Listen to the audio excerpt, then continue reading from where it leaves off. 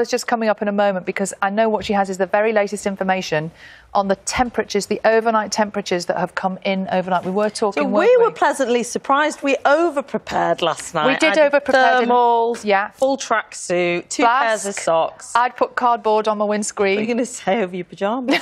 No, things aren't that bad. Yeah, didn't need it, did we? It wasn't quite so bad here. But Carol has the news for the rest of the country, what it's been like. Morning, Carol. Good morning, both. It's been really cold overnight for some, Sal. Good morning to you too. In fact, if I show you the kind of temperatures that we've had overnight, these are the lowest ones so far. Dalwhinnie in the Highlands, minus 14 Celsius, making it the coldest night of this winter so far. Tyndrum, minus 12. Drumnadrochit, minus 11, all in the Highlands. Spade Adam in Northern England, minus 8. And Sennybridge, you can see, minus 4. So there's a risk of ice first thing this morning if you're heading out. Do bear that in mind. A widespread hard frost. It's going to be a cold day generally, not really surprisingly when you see that. And we've got further snow showers across parts of the north and also the west. In the south, we've got this band of cloud. So weather front sinking south, and there's another one coming up from France, named Storm Irene by Meteo France. This one's just clipping the south coast of England, bringing in cloud, and at times we could see some rain, maybe even a little bit of winteriness to that. So we've got the snow showers persisting across northern Scotland, snow showers coming into Northern Ireland, especially the north, and we've got this band of cloud across southern England with most of the rain in the Channel Islands and the English Channel. We should see some hazy sunshine in the south through the day, but the lion's share of the country will have a dry day with some sunshine. We could see a few wintry showers coming down the Irish Sea, clipping the west coast of Wales, possibly the southwest at times as well. These are our maximum temperatures, 2 degrees in Stornoway, Glasgow and Belfast, but we're looking at 5 in Norwich. So a cold day, another day for wrapping up warmly. Through this evening and overnight, we lose the cloud from the far south.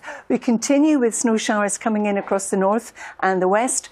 The wind veers around to more of a northerly, so we're more exposed to those snow showers across eastern parts of England. For example, northeast England, possibly some of them getting in to parts of East Anglia as well. And it's going to be another cold night. These are the temperatures you can expect in towns and cities. In the countryside, they'll be much lower than that. Where we've got lying snow, we could see similar values in Scotland as we've just seen last night, possibly even lower. It's not out with the realms of possibility.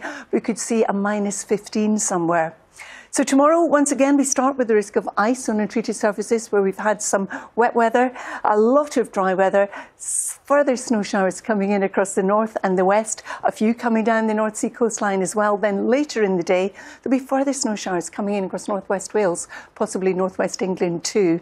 These are the temperatures. So again, feeling cold for most. We're looking at a high of freezing in Aberdeen. That tells the story you need. And Sal and Nina, if you want something milder, you have to wait till the weekend, but then it's going to be wet and potentially very windy, even for some, with gales or severe gales. God, it's getting worse. Carol, thank you. I love that. A high of 0 in Aberdeen. That's not high. 0 in Aberdeen. Thank you, Carol. Thanks. Well, you have been sending in your pictures enjoying the snow in some parts of the country this week. Let's have a look at the few of them, shall we? This is from Trevor. Look at that. Is that a rainbow? Is it? Perhaps it is, over the Conwy Valley in North Wales. Look at those colours as the sun's peeping through. Beautiful. And this is Megan's cat, who I think we can all agree, with that beautiful white fur, is doing a great job of blending in with the snow in Lancashire. Sort of slightly creamy against that white. Very stylish. Let's see what's next.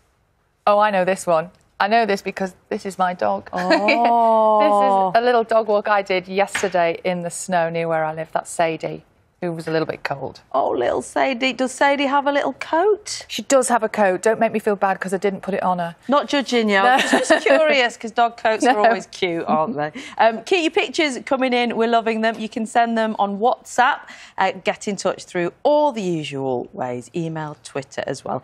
Please do include your name and, crucially, if there's a pet involved, the name of